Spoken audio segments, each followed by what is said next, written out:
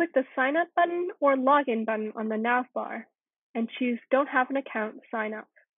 Choose Startup and enter your startup's email and create a password.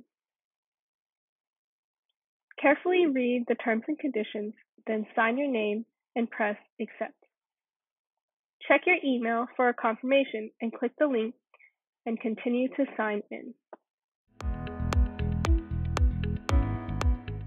Now add your startup's name, city, state, founder's gender, and Dartmouth affiliation. Add a description of your startup, and if your startup has a video pitch, grab the embed link as shown here, copy it, and then paste it into the space below. To add industries your startup is in, select or search within the dropdown, or create your own industry. You've now created your startup profile. Click Edit Profile to change information, such as adding a startup logo or deleting an industry.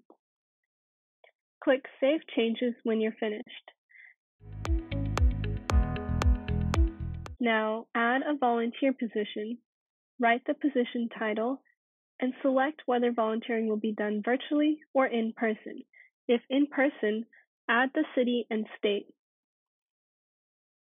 Choose the desired start date and end date, which has to be between 4 to 10 weeks, and add how many hours per week are expected.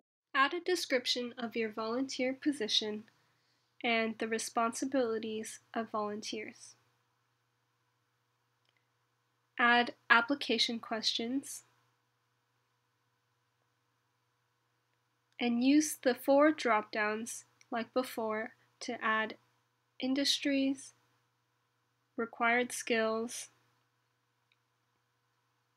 desired classes, and preferred skills. If you want your volunteer position to go live once your startup is approved, click the Approve button. You'll receive an email when your startup is approved by the MCCV team. When you click on your approved volunteer position, you will see the status is now live. Go to Applications to see if students have applied to your position. View the student's profile information and application answers. Choose Approve or Decline. Contact approved students using the email in their profile to start the volunteer position. To archive a filled position, click Archive, select the student who filled the position, and confirm. Now your position is archived.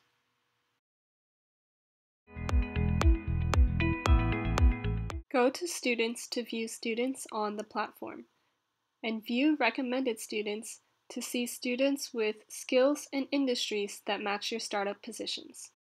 You can also filter students by industry and skills. Click on a student to view their student profile and contact them if you think they'd be a good fit for your position.